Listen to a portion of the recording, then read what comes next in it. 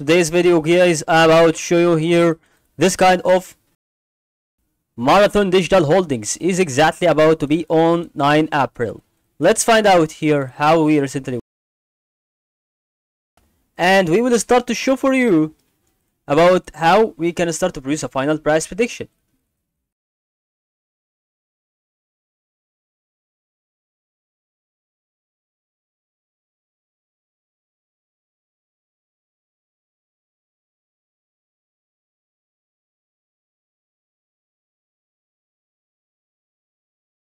So we will start to use a certain strategy also through that step by step.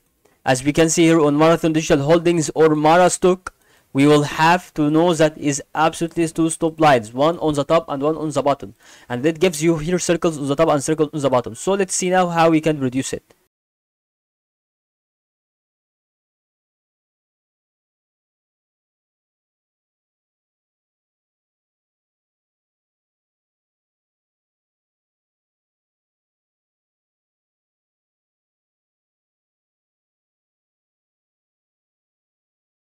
That is really about to be the final price prediction that I started to see it through my opinion, and that is all to help you today's video.